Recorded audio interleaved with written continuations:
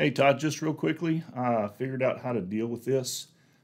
Essentially, you have to embed it first before you can add the SRT file. She was trying to add SRT to it while it was in the files folder, and it has to be embedded in a page first. So the way you do that, I've got a test page created here.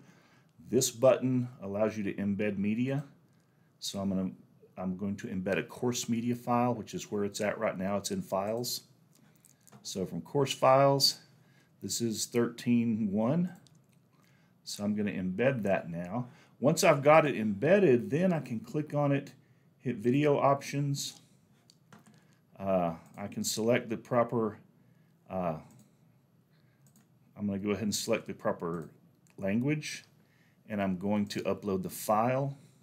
Now the kicker is the file has to have exactly the same name as the video, only .srt instead of .mp4.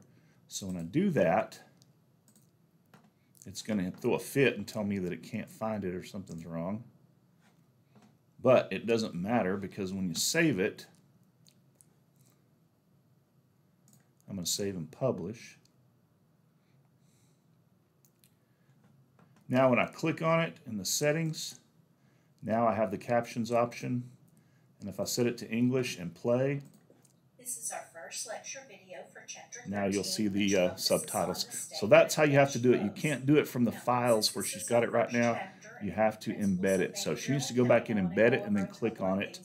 Click the files option button. So she needs to go back, embed the video in the page that it's going to go into, and then click the files option button. That will be available to her after she embeds it in the page. So that's what the problem was.